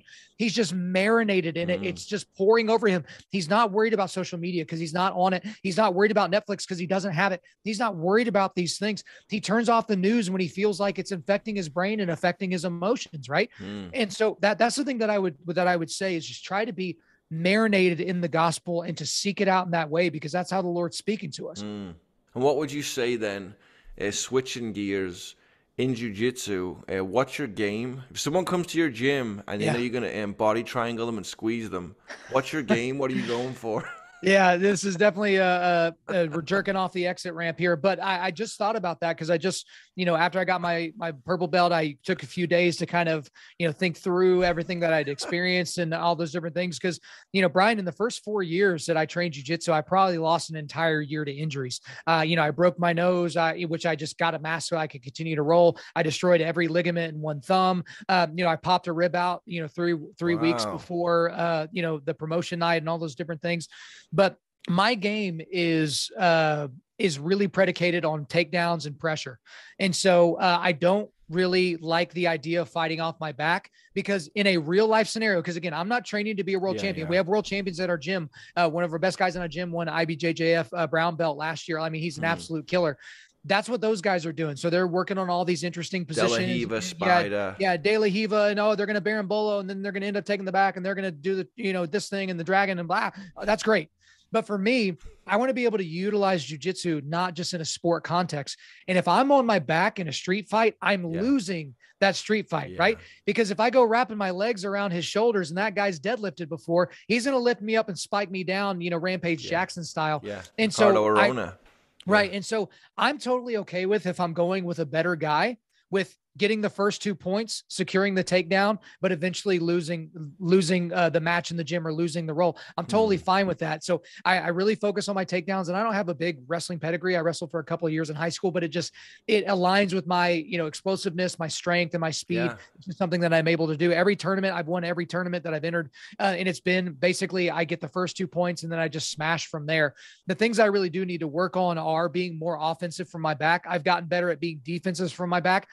You're not just cutting through my guard like it's a hot knife through butter. Yeah. And so that's a lot of those types of things. Even recently, I've gotten my head around X guard. So I'm using X guard quite a bit more. I'm doing things from lockdown, which is kind of a bottom half guard position, at least stopping people and frustrating them, and then also sweeping from there. But yeah, everything that I do up to so this you're point, as calculated as you are with your podcasts and your reading. You're like, here's exactly what I'm doing. Well, part of the thing is I'm honest with myself about where I suck. And so the thing about it is like, I have two options. If I see an area that I suck at, I can either ignore it and pretend it's not happening, or I can work on it. Yeah, right. Yeah. And I get to evaluate whether it's that important. So there are certain positions that I'm like, I'm not going to do that. Like, that is not something that I want to do with my body. Berimbolo is not going to be great for a guy that's had a bunch of neck injuries. Sorry, it's just not going to be a part of my game. It's great to know that position. It's great to be able to point it out and say, hey, I recognize that. But yeah, it's just not really, a huge focus for me. Because again, I'm not going to be the world champ. I'm going to be the guy that's just going to want to train for the remainder of his life and train and teach other people how to do things that are important. But I want to, as I progress in jiu-jitsu, I want to focus on those high leverage positions. I'm going to focus on those high percentage takedowns. And John Danaher was recently on a podcast. He was on the Lex Friedman podcast with George St. Pierre and Gordon Ryan. Yeah, it was an incredible podcast. So that was one of the things that John Danaher talked about. Is he talked about simple high percentage positions and simple high percentage chokes and working your entire game that direction. And so it's like, if you can take someone's back, they're going to have a hard time defending you. So there, you need to work on the body triangle. You need to work on, retaining that position. You need to work on, I do a mainly gi, not no gi. So I'm working on controlling the collars, working on misdirection. So those are the things that I'll be focusing on as I mature into my jiu-jitsu journey. And who's your favorite jiu-jitsu guy then? Is there like, so funny thing about GSP. Yeah, I love GSP. So this is going to be very interesting to your audience, and I'll tell you why. It used to be Andre Galvao, but now it's probably Gordon Ryan. And those two are going to be doing the super fight. Just hold on. But, to stop your judgment, just hang on for 1 second. And they're doing the super fight at ADCC this year. Gordon Ryan talks all the trash and the cussing and all that. Andre Galvao came and did a seminar at my school, like the 5th or 6th month I had been training. So I've got this terrible gi. It doesn't fit right. I've got my white belt. And so here we are at this 3-hour-long passing seminar. I understood the first hour. The next 2 hours were a blur because I didn't even understand the starting positions, right? But now the seminar's over. And he's pulling people out of the class to come roll with him, for a minute or 90 seconds, right? So he's pulling out this purple belt and he's pulling out this, and I'm the guy with my phone, right? I'm just holding it and I'm just taking video of everybody because I'm like, oh my gosh, they're getting to roll with one of the greatest ever, right? And then he points at me and I'm like, but I'm the guy with the camera. Like I can't roll, but what are you going to do? So I hand the camera off. And as I'm walking out to the middle of the mat, my hair was a little longer and all over the place. My beard was a little longer and a little puffy. And he looks at me and he goes, oh, Viking. Like you look like a Viking. So from that day forward at my gym, I've been Viking. I've been called Viking. Like he gave me baptized by Galvao. You're the Viking. Right. This, 6-7 time, IBJJF world champion gives me my jiu-jitsu nickname. How cool is that? But, this guy, let's just say I tried to get him on the podcast, tried to do some things, and he kind of flaked on me a couple of times. And I was just like, okay, I'll just log that away in the memory bank or whatever. But then seeing how easily Gordon Ryan has been able to get under Andre Galvao's skin and affect him. There's a thing that I don't know what it is about my personality, but I'm attracted to people that talk ridiculous amounts of trash and then back it up, right? So Terrell Owens, a wide receiver back in the day, talked ridiculous trash and then torched the defense. Conor McGregor, especially early in his career, so you like the hype. You like the hype and then the deliverance. Right. Yeah. And so a guy like Gordon Ryan, he talks crazy amounts of trash. At one of the fight to wins that he did, he wrote on a piece of paper how he's going to sub Triangle. A guy. Yeah. And he put it in an envelope and he handed it to the announcer and he said, open this after the match is over. And right there on the piece of paper is a big triangle. And I'm like, that's so cocky. I love it. I know that cockiness is not a good thing. Well, let me qualify it for everyone. Gordon Ryan is a no-gi white, you would say, from what? Like, where's he from? Like the East Coast, right?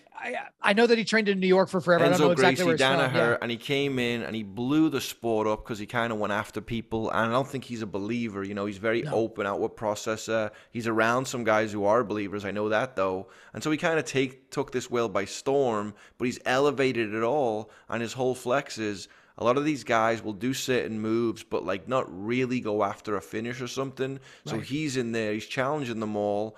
And he provokes them. But here's the thing, he's super gracious. If he was getting smashed, he'd be like, I'm getting smashed. He wanted to fight them all to say, is my jiu-jitsu good enough? He rose to the top. It's kind of like, a WWE story, the way he goes through it, but he backs it up. So you just love the hype. You love when it's crazy, yeah. I love that, but also John Danaher, who is his main jiu-jitsu coach, he's basically a cheat code, right? So if he's your coach and you train every single day, he's going to give you the best stuff and it's going to work. And that's one thing that I've noticed is I think he had been training for a total of 7 years, and he beat this jiu-jitsu fighter named Cyborg, who had been a black belt for longer than Gordon Ryan had been training, and Gordon Ryan submitted him in competition. And it wasn't it was a dominant, performance. It wasn't just like, oh, he, went, and threw a Hail Mary. He was slapping Gordon. Yeah, and that was kind of bullying. Yeah, that was a later match where Cyborg knew he couldn't beat Gordon Ryan, so he just wanted to get disqualified. So he would have an excuse like, oh, I would have beat him if I didn't get disqualified. But I guess that's the thing for me is I spent the first 2 or 3 years of my jiu-jitsu life drilling these things that just flat out didn't work for me. Right. And it doesn't mean that they don't work ever. It means that they don't work a lot of the time. And so like, for instance, and this is major nerding out for jiu-jitsu people listening to this, and then we'll get back on the on-ramp and stuff that you can absorb. If I have somebody, I'm in top position, but I'm in their guard, right? I spent probably 3.5 years trying to break their guard from my knees. Right. So I'm working all these different positions. I'm doing the things.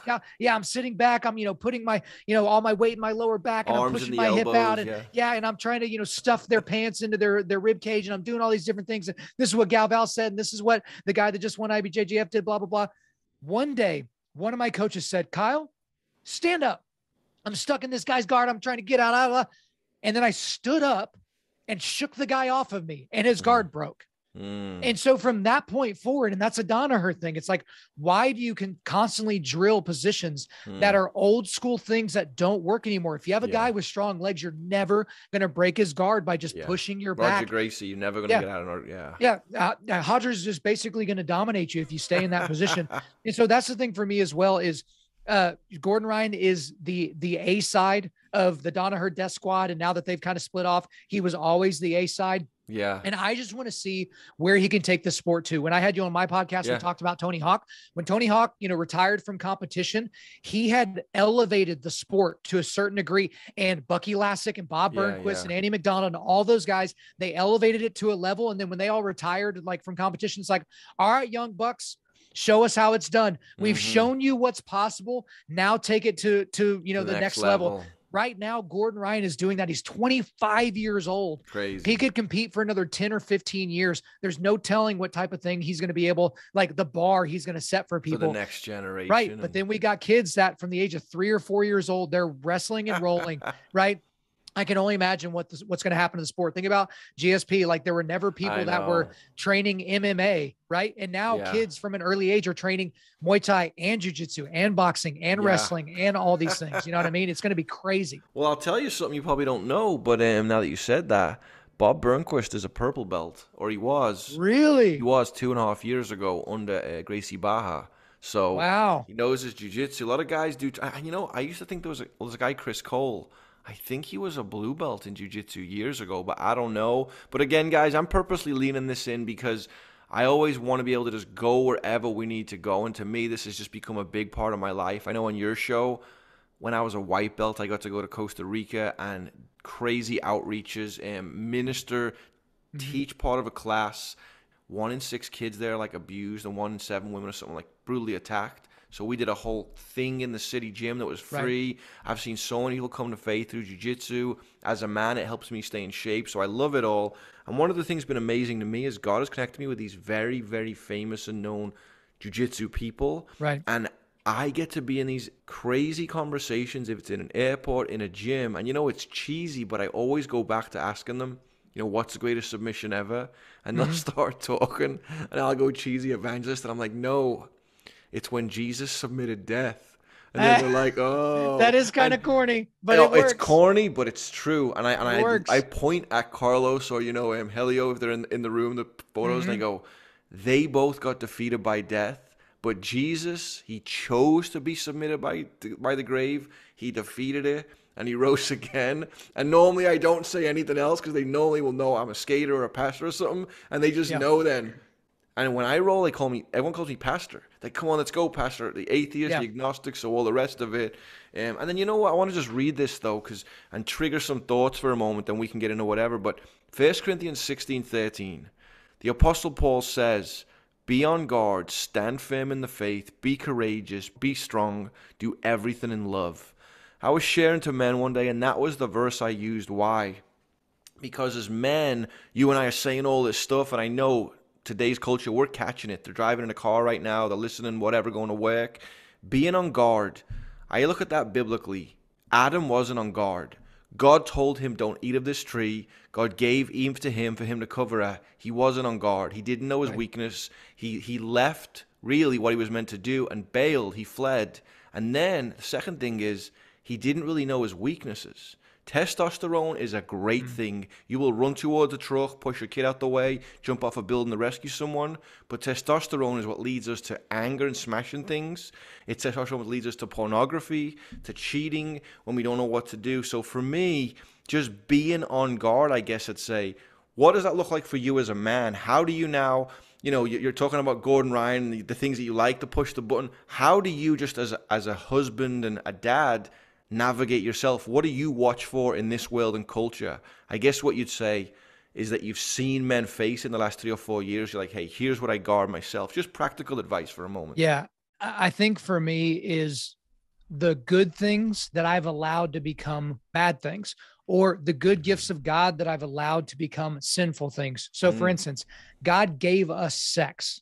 Yeah. And he made it pleasurable so that we would do it. Right. Yeah. As a gift, right? Like these appendages that we have and the sensitivities therein, that's not just the, random chance over billions of years, right? Evolution. Those aren't right. Those aren't things that kind of end up in that direction. But the same thing is true that sex can become an idol. It can lead to pornography. It can lead to cheating. It can lead to any number of things, domination of somebody, like whatever. Testosterone is a gift from God until it's used sinfully. Alcohol is a gift from God. It was given to us as a social lubricant, but if you use it and abuse it, it becomes a sinful thing that could kill you and others. Right. And so I look at the things in me that are good, but I want to make sure that they're holy. Okay. So as you might know, I forget, we're over an hour into this type of an interview or something like that. I'm a pretty abrasive guy. I'm pretty brash. I'm pretty straightforward. I can easily be a sinful douche in those ways. Right. Because I'm just speaking the truth and I'm just going to say it the way I say it. Oh man, I'm just going to describe reality. You can very easily become arrogant and cocky and haughty and bull over people and destroy them. And, basically every personality test I've ever taken, I'm whatever animal the animal is that runs over the other animals. I'm the rhinoceros, I'm the hippopotamus. Like I'm that animal. Right. But my assertiveness and my ability to not care whether or not you like what I've said is a positive gift that God has given me, because it's allowed me to pray for people and ask them to pray for them when other people would have been too scared to ask.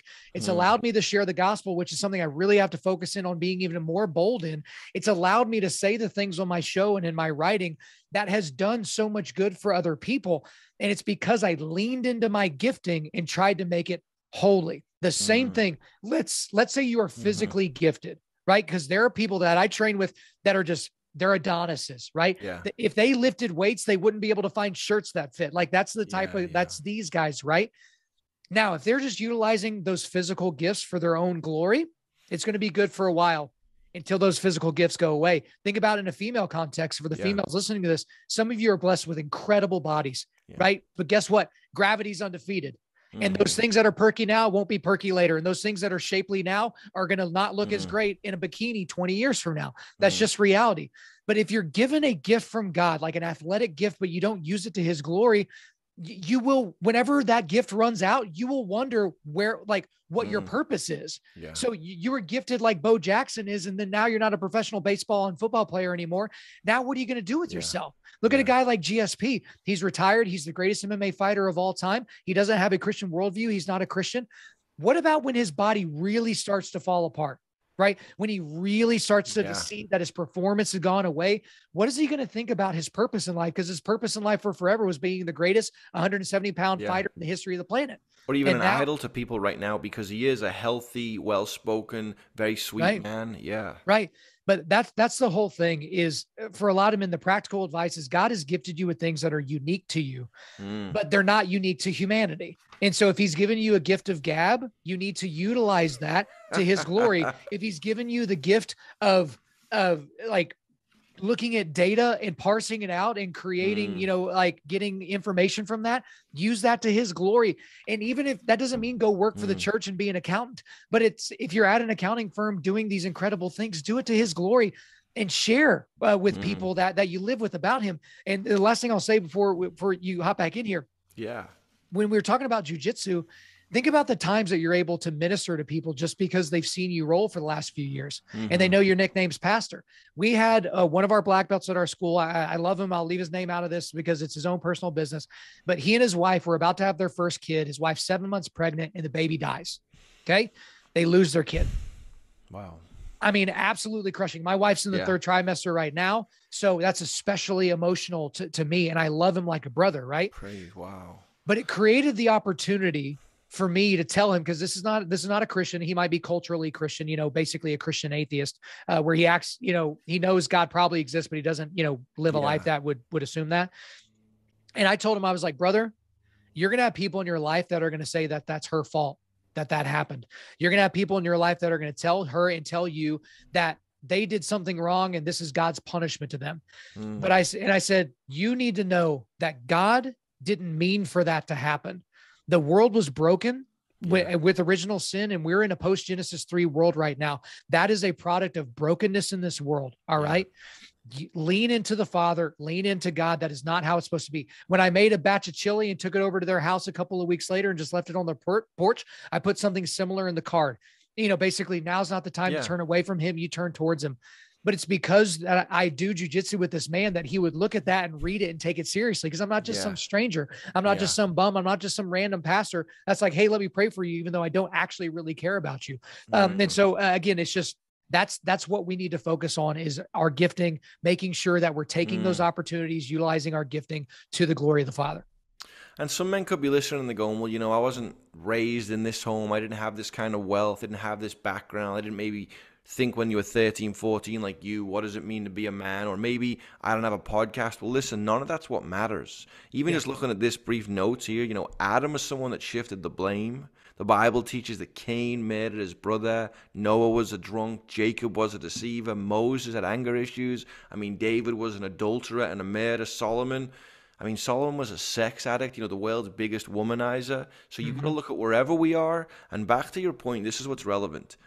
Every episode it makes it in. Ephesians 2:10. We're his workmanship. I look at GSP and he's awesome. And I think about all the times he talks about aliens and stuff. I'm like, man, if I could just sit with that guy and unpack Genesis 6 and go, look, ancient aliens have it wrong. Guys, someone send this to GSP, please.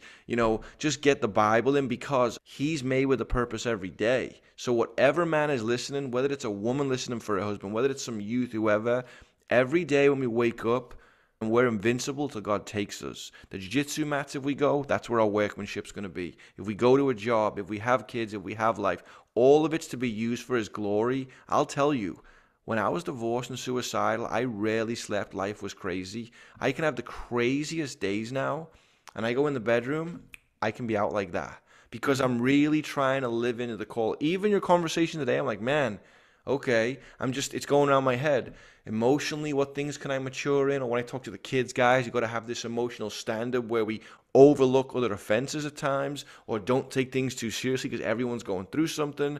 Physically, what's next? And then spiritually, for sure. So any other thoughts, though? I know we didn't go too deep into the abortion thing and the rest, but it's evident. Yeah, I think it would be, since we teed it up a few times, I think we'd be remiss if we didn't at least get into the abortion issue a little bit. The main reason is because a lot of churches, the pastor will mention it, but he won't equip anybody in the church to push back against it. And there's a reality here in that in the year 2020, which is last year, we have stats, around 73 million babies worldwide were killed in the womb. 73 million. Okay. That's about 200,000 a day that were killed. In the United States, that was about 850,000. Which is about 2,600 a day, right?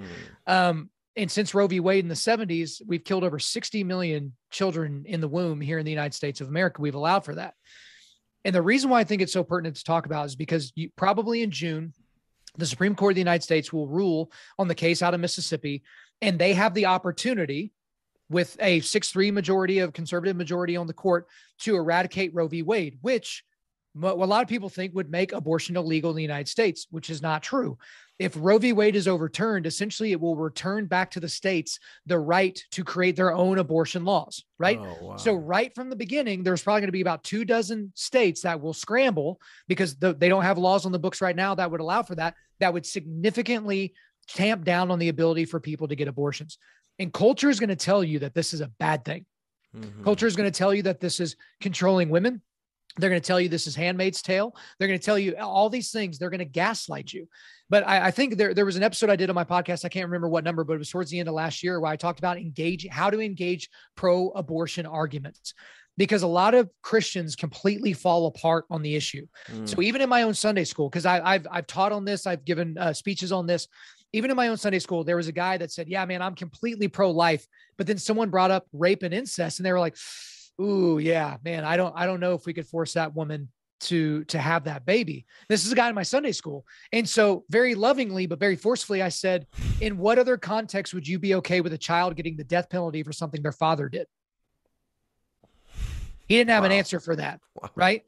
And the thing about it is most Christians have to understand is we have the capital T truth on our side. We have the moral position. So when people throw out stupid arguments like my body, my choice, or no uterus, no opinion, or, what about rape and incest and all that, you have to have an answer. Because if you expect to push back darkness, you can't just roll over and play dead when someone says something that you've never heard of before. Yeah. And so that's one thing I've tried to do with my show. That's why I talk about abortion often so when someone says this is what you should say. When somebody responds and challenges you in this way, stand firm. Again, don't be a jerk. Like, don't be needlessly offensive. Let your message be offensive. Don't call them names, but establish truth, like what you're saying. Because when this all first came out a few years ago, you have all these people that were hyper liberal who were reading every kind of book, blog, and the rest to go to bat for it, using all these terms. Most people didn't know, okay, this is the fight we're in. But the reality is, it's not your body. God placed that child within you. John the Baptist leapt in his mother's womb. He was filled with the Spirit. God, and listen, if you were doing this to puppies and kittens, Peter would be going crazy. You know what I mean? But it's a child made in God's image. And this is my point in all of this. We're changing what's male and female. We're flipping God off in so many ways in a nation. Literally, we're doing that. Spiritually, that's where we are. We're obviously dead in sin as a nation. That's all people when they're born. But now, everything you see in the Old Testament with the sacrifice of children, you think barbaric.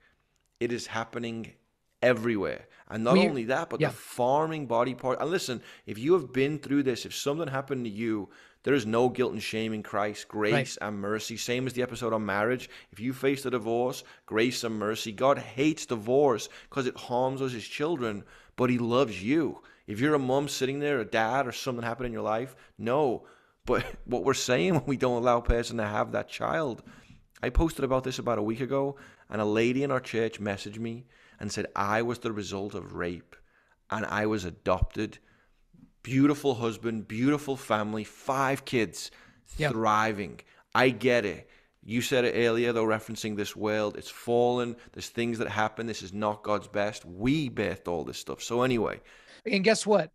If she had been aborted, right, we certainly don't know her story. We certainly wouldn't be talking about her right now. Yeah. But when you murder a child in the womb, it doesn't erase the rape. And so there's this phenomenon with women that have been convinced to abort, to murder their unborn, rape babies. And what ends up happening is every year they think about, they don't celebrate, but they think about the anniversary of their rape. But then they add another anniversary, the anniversary of their abortion. This is crazy. Right? This is crazy. So they're doubling the amount of lament in their life because they're adding something, right? They're adding a death. Trauma. And so, right. That's what I tell people. Yeah. Trauma is the exact perfect word. And so that's how I actually start every time I talk about abortion, in a church context. I always start with, statistically speaking, whether I'm talking to a room of 20 people or 200 people, I know that somebody in here has participated in an abortion. They've either had one, or they've paid for one, or they've driven somebody or picked them up from the facility afterwards. And I will say, Jesus died for that too. He died for those sins as well. Amen. Okay. That's not a varsity sin, right? Now, I will say it is fundamentally different because you're destroying the Imago Dei, but at the same time, Jesus died for that. But you've got to understand, we're doing these women that have participated in abortions no favors by telling them that they're not murderers. Because if I pay someone else to kill someone else for me, I am still a murderer, right? So if you pay an abortionist $400 or $500 to kill your baby, you have participated in that murder. You can't be sanctified and saved by the blood of Christ. That's one of the reasons, and this is very, very unpopular, why I think that abortion should be criminalized for everyone involved. The abortionist should be liable legally for that baby's life. So should the woman. So should anyone else involved with that woman that, took them, paid for it, whatever. Because in every other context, you mentioned it earlier with vehicular manslaughter. If you kill a pregnant woman in a car, I think it's 36 states, you can be charged with 2 counts of vehicular manslaughter, right? Yeah. If you beat a pregnant woman to death in about 36 states, you can be charged with double murder, right? But that's just a thing. Again, if you sedated her and just took the baby out and said, hey, while you were asleep last night, I just did this, she would be like, oh, wow. Right. You wouldn't be like, oh, you just removed nothing to do with my cells. Body. Yeah. Yeah. And that's the thing, is the my body, my choice thing is the most popular. Again, the woman's body is the setting for the abortion. The abortion doesn't happen to her. The only lifeless body at the end of an abortion is the baby's, not hers. Right. Like the baby has separate blood, separate DNA, separate everything from the moment it was a 1-celled zygote. Right. And so again, all of these main arguments, and I think I went through about 16 or 17 in that particular podcast. I'll link it. Yeah. Yeah. I'll make sure that you have the link to it. But that's the thing, is you have to be equipped. Even before we did this interview, every couple of months, I read through the arguments again, just so I'd be sharp, just in case it came up. Yeah. Because you never know when you're going to run into a situation where somebody is lost in their thinking and you have the ability to set them straight. But it all comes back to the Imago Dei, because again, if we're just highly evolved fish or highly evolved monkeys that wear pants and talk to each other, none of this matters. You shouldn't care what another monkey does to another monkey. Fittest. Who cares? Survival of the fittest. Guess what? You're a weak person because you're pregnant. If I kill both of you and take your steak, it's my steak now. Who cares? Animal kingdom, right? That's how we're supposed to live. No one would agree with that. And for those who are listening, I don't think anyone said, oh, we're pregnant, we should go do this, and viewed it like going to shoot someone or kill someone. But what you're saying is, here's a doctor, here's a woman, here's a dad. The emotional damage that's done, guys, you've just got to give this to the Lord. Because obviously I'm around 1 million people that have gone through this. So we don't get closure in this life. I say this a lot. We get something better. We get Jesus. Every wrong I've ever done, everything I've struggled with, everything I could do. I'm not habitually living in sin. But whatever I could think of was the worst thing in my life, Christ is bigger than that. The blood that was applied, forgiveness, grace, mercy. So anyone listening like, oh, these guys just want to bash relevant political topics, they're not political. It's biblical. It's not about politics. It's that right now the world is being heightened to highlight certain things, and God's men, God's women need to stand and testify. Bible says we're living epistles read by all men. We proclaim the truth, and we'll be hated for Jesus' name's sake. Right. We don't go after people so that your podcast is like, oh, he's crazy. We're just excited because, for one, want you to know Jesus and be liberated from the sins of this world. So, Well, Brian, do you know what politics is? Politics is our collective attempt as society to control humans, right? That's what politics is. That's what government is. We're trying to order things. We're trying to create order. But again, if you go back to the creation of the universe, the reason why we live in this Goldilocks zone where everything is in perfect order to where life could even possibly exist is because of order, because there's an order of things. There is a law to things, so that when the law is broken, it becomes something worth writing about. Like when somebody is resurrected 3 days after they died on a Roman cross. The reason why we still talk about that 2,000 years later is, one, because it's true, and two, because it broke something. It broke the mold, because the laws set forth in nature can't be violated unless something supernatural occurs, right? And something supernaturally occurred in that moment. That's why we're still talking about it.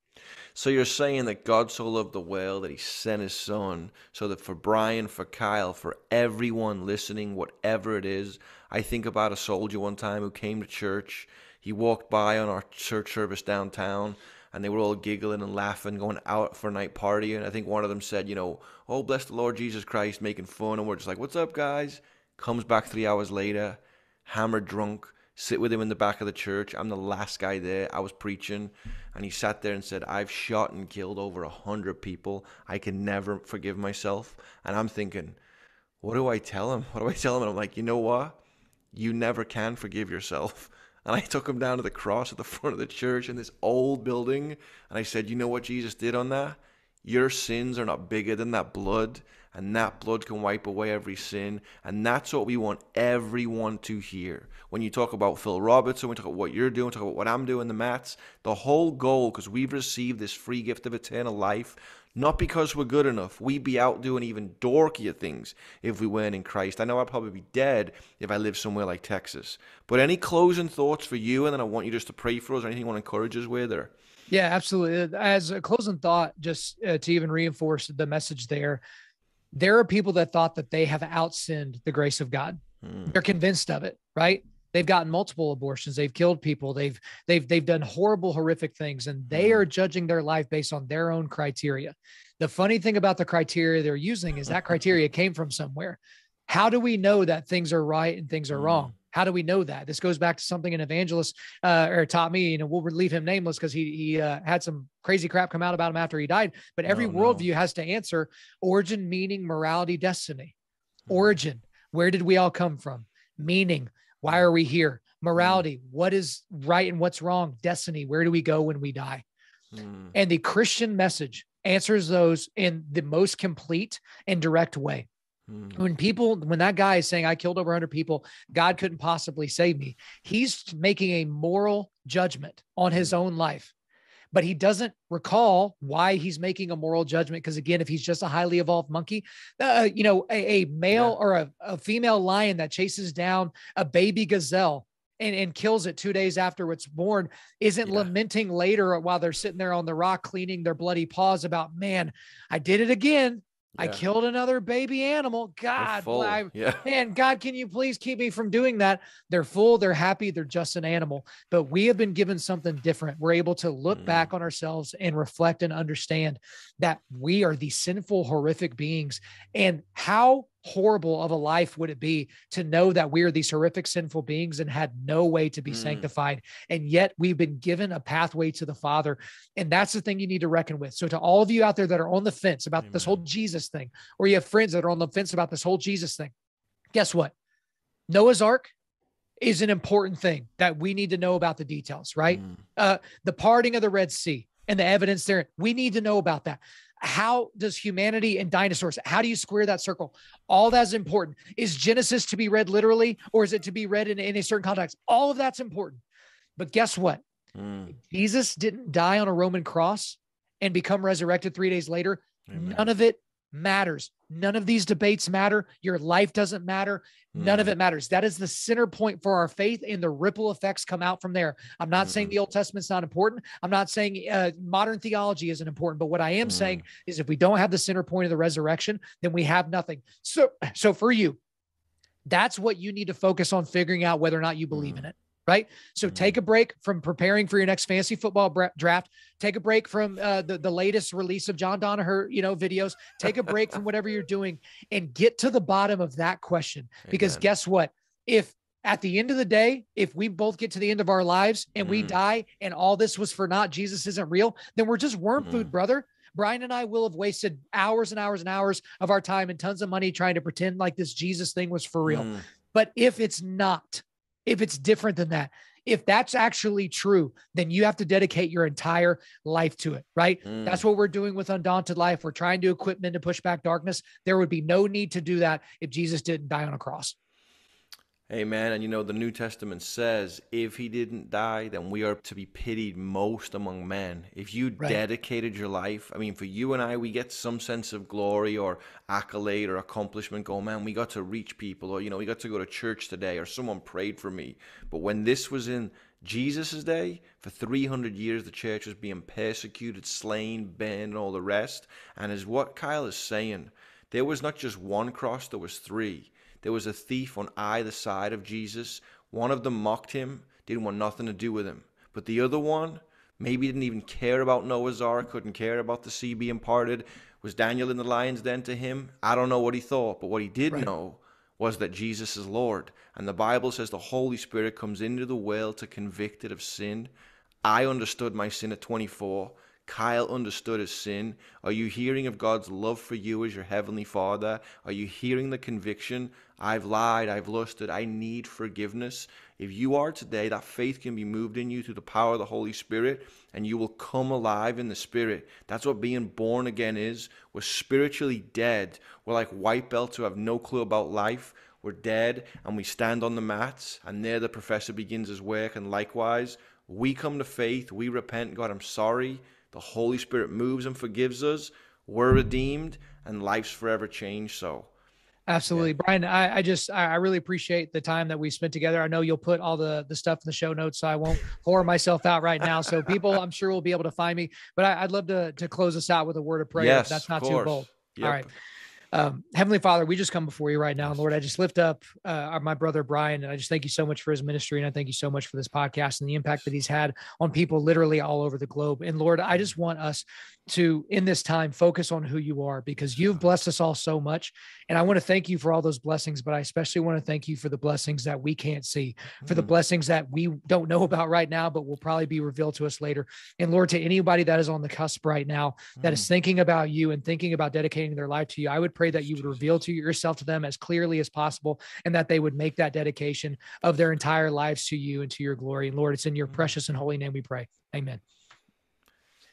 Thank you for connecting, hanging out, guys. Go over. How do they catch up with you? What's the website? How do they get everything done? Yeah, just go to www.undaunted.life. That is where you can find everything. And our podcast is everywhere where podcasts are. So Spotify, Google Play, YouTube, Apple Podcasts. Just search for Undaunted Life, a Man's Podcast, or you can search Kyle Thompson. Make sure if you're going to listen, leave us a 5-star review. If you're not thinking we're 5 stars, just move on. Just move on with your life. Don't worry about leaving a review. We'll deal with that later. And guys, if you want to go roll with Kyle, you better work on making sure he doesn't pass your guard. You heard it. Pass some pressure today. That's right. Well, guys, you've been joining us on the Foolishness podcast. Why? Because simply the Apostle Paul, 1 Corinthians 1:18, he said, this message of the cross is foolishness to those who are perishing, to those who don't know God, we would say, but to us, it is the power of God unto salvation. We heard, we believed, it was all the work of God, Ephesians 2:8, and we're here today to tell you, in the midst of your victory or the chaos of your life, God so loved you, he sent Jesus. We hope you'll know him. Go over and check out what Kyle is doing. And guys, I'm excited to hear more about abortion, more about being a man. I'm sure there's things out there for you ladies as well. So love you all. God bless. Thanks for tuning in. Thank you, brother. Appreciate it.